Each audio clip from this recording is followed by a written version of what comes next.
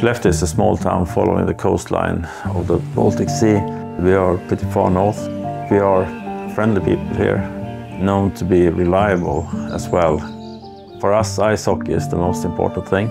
Everyone follows the local team.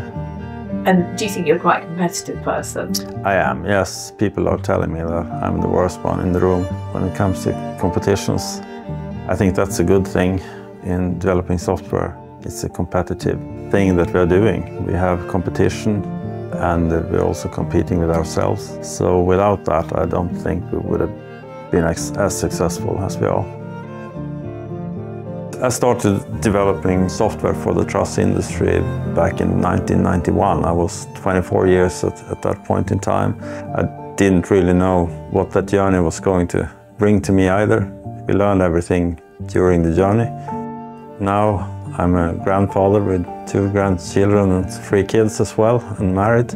And I would say I'm still enthusiastic with the work and really love going to work. We get an atmosphere in the office where it feels more like at home in a way. Tradition of having fika is something that has been with us forever. We have a very creative atmosphere and I think that brings us together.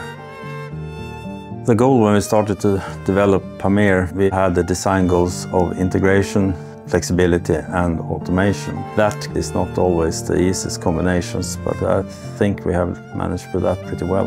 I think I've found during the journey that getting to meet people and meet lots of customers, and you get the energy from them, you get their ideas as well. It really helped us to show and understand that we were developing the right things, the things that mattered for the customers. It's not just the lines on the paper, it's for real.